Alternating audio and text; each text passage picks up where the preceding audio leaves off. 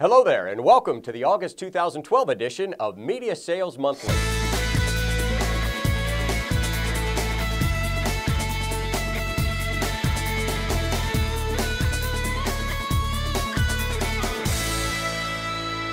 It looks like there's optimism in the air among media sales managers and their account executives. In a recent AdMall study, 83% of sales managers and 82% of reps say that overall revenue will increase in 2012.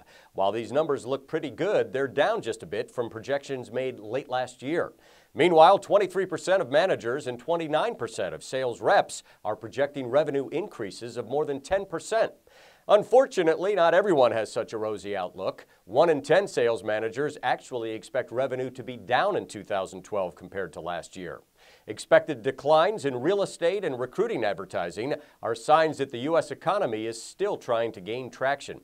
But back to growth, there's a general sense among media sales pros that ad spending will be up in 3 categories. The political, automotive, and healthcare categories are all expected to spend more this year.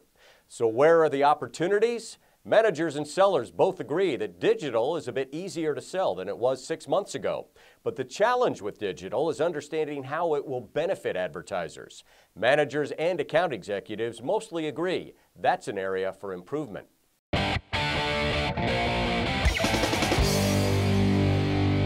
Knowing as much as you can about your customer can make the sales process so much easier.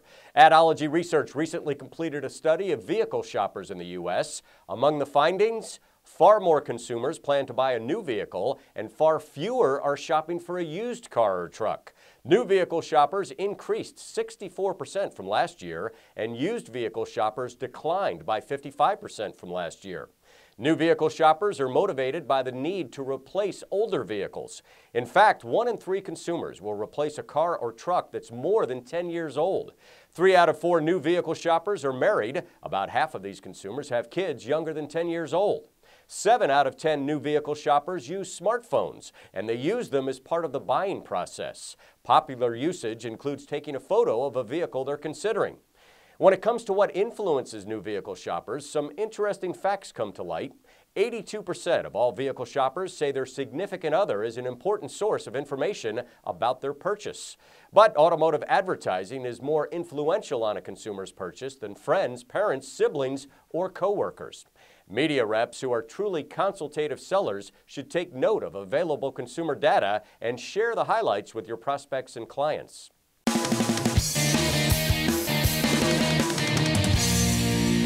If you're new to co-op advertising, or if you're not using it consistently or properly, you may be missing out on a great source of revenue. Using co-op dollars can help you find new business and get more revenue from your existing clients, as more and more programs are being expanded to cover digital advertising. Yeah, you'll have to deal with some paperwork, but the rewards are there for you if you follow these best practices. When you're in front of a prospect, sell the benefits of advertising first. Then you can use co-op as a way to get new or additional ad revenue. Once your client is interested in this new source of money to spend, make sure you follow the rules. Getting prior approval isn't always quick, so give yourself plenty of lead time. Your client will need documentation that the ads ran, so be prepared to get it for them as soon as possible.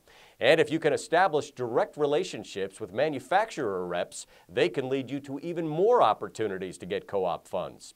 Learn about best practices in co-op advertising, and you won't leave any money on the table. That's it for this edition of Media Sales Monthly. I'm Douglas Sells.